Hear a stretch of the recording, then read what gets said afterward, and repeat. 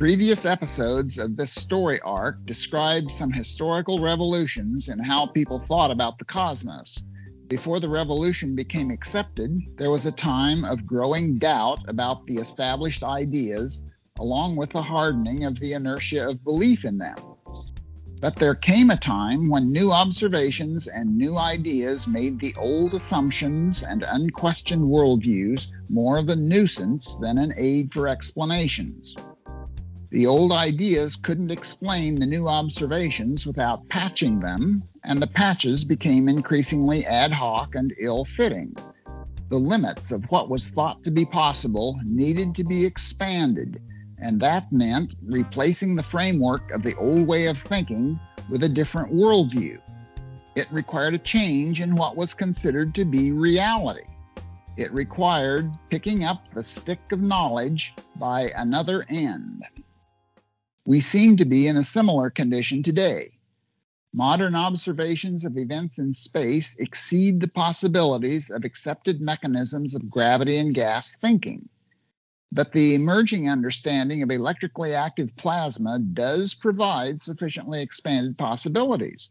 One of them is the greater power available in plasma systems. In physics, power is the rate of change of energy. With mechanisms that provide greater power, larger events can happen faster. To become familiar with them and to develop them, we need to be playing with larger and faster thinking, or in other words, with power thinking. One distinguishing difference between gravity and gas thinking, typified by the Standard Model of Cosmology, and electricity and plasma thinking, such as the electric universe model, is the matter of power. Plasma systems not only have more energy than gravity systems, they have more power. An excess of energy beyond what would be required for an equilibrium condition flows through them, similar to the flow of electricity in a string of lights, being greater than what's dissipated in an individual light. If conditions suddenly change, for example, a short circuit, much more energy can appear in the system in an unexpectedly short time, for example, an electric arc, such as high-voltage switch arcing. At a stellar scale, the result would be a flare or a nova. I mentioned previously that space-age observations have revealed a universe that is too energetic for its calculated mass. It's also too powerful.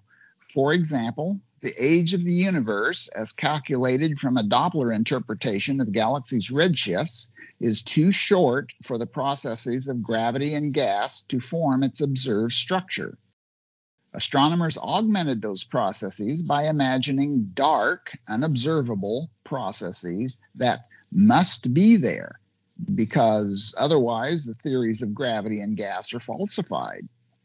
Electricity and plasma processes, on the other hand, can be many orders of magnitude more powerful than those of gravity and gas, and they could aggregate matter over a much larger volume in a much shorter time.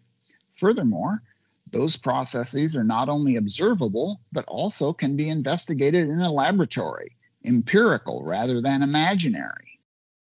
My primary interest in these essays, however, is in the new thinking that these discoveries suggest, the implications of larger and faster for the cognitive framework or assumptions underlying particular explanatory ideas or theories. The present framework was established in the 19th and 20th centuries before plasma was discovered. It assumed that change in the natural world was only by relatively weak mechanical mechanisms that worked gradually and uniformly. The new discoveries expand that framework to include more powerful electrical causes that can be sudden and transient. Astronomical phenomena and plasma behavior have received the most attention, but other sciences and processes are also affected. For example, conventional thinking in geology assumes that weak and slow processes created the formations we see: erosion, sedimentation, an occasional local earthquake or eruption, creeping continental plates. Millions of years are required for significant changes to occur. But an instability in the plasma dynamics of the Earth's sheath, conventionally called a magnetosphere, could trigger an electrical discharge to the surface or below. It might be triggered by an unusually large flare from the sun. Flares of that power have been observed on other sun-like stars. A powerful discharge would scar the surface with craters, canyons, and mountains. A sufficiently powerful one could reshape and relocate continents and oceans in days rather than in millions of years. That would be impossible with gravity. Also, we have experienced the small disturbances in rotation that present-day flares have caused. When the flare strikes, rotation suddenly changes. After it passes, rotation gradually returns to its previous rate, as if the rotation were driven, like a motor, rather than being purely inertial. One with an order or two of magnitude greater energy and power could suddenly and significantly change the rotation rate and cause oceans to wash over continents, a global slosh. The resulting super tsunami would stir up the sediment that's distributed around the globe. As the slurry flowed back toward the basins, it would be sorted into strata of like composition and be cemented, perhaps electrically, into distorted layers of rock. Sedimentology experiments have shown that deposition in flowing sediment can lay down multiple strata in non-horizontal and even twisted formations. The sediment is sorted as it's deposited, extending the group of strata downstream diachronically. Time advances not perpendicularly to the strata, one stratum at a time, as assumed by conventional theories, but parallel with the strata, several strata together. A large flare that disrupts the Earth's rotation fast enough could produce the strata we see in the positions we see without needing long times for horizontal deposition and tectonic warping. The effects would be larger than the Standard Model imagines, global instead of local, and faster, days instead of millions of years. Also, the electromagnetic fields in a large flare could alter atomic decay rates. Decay rates were once thought to be constants of nature, but they have been found to vary in resonance with several astronomical cycles. That means that they're related to their environment. Observations of Torella experiments and lightning strikes have indicated that atoms may be transmuted en masse into other species by the plasma behavior in a discharge. A discharge that affects the entire globe would transmute elements in the debris around the globe. Those materials would then be sorted into like strata in the aftermath of a super tsunami, and radio dating would calculate their age erroneously past the disruptive event. The geological clocks could be reset globally, scrambling the conventional geological record. I've used the term catastrophic to label such a disruptive event, but I have misgivings about that. Larger and faster in geology means sudden global change, but electricity and plasma ideas of sudden global change are distinctly different from past catastrophist ideas, even though much of the evidence, uninterpreted observations, is the same.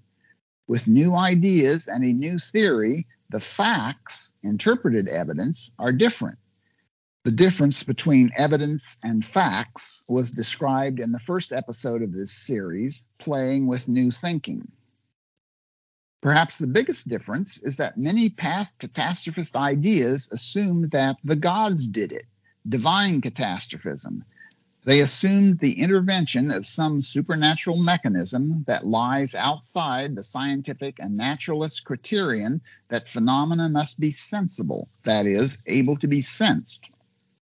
They stepped beyond sensation and experimentation into the magic land of must be, and there's nothing more we can do with it. Epistemically and ironically, this is not unlike the role of dark matter and dark energy in astronomy today. It's a ghost in the machine. Another difference is the anthropocentric baggage that catastrophism carries. In the past, before uniformitarianism became the conventional presumption, such change was called catastrophic in relation to human values, scale, and expectations. An event was catastrophic if it greatly disrupted human life. But an electricity and plasma catastrophic event is only a step up in energy and power above non-catastrophic events. A flare that browns out a power grid is disruptive. One that produces a sheath-to-ground discharge leaves a catastrophic crater. It would be better to have a term that only refers to the upper end of an energy or power scale and that does not evoke the anthropocentric connotations. Larger and faster changes the framework with which we understand our experiences of the world.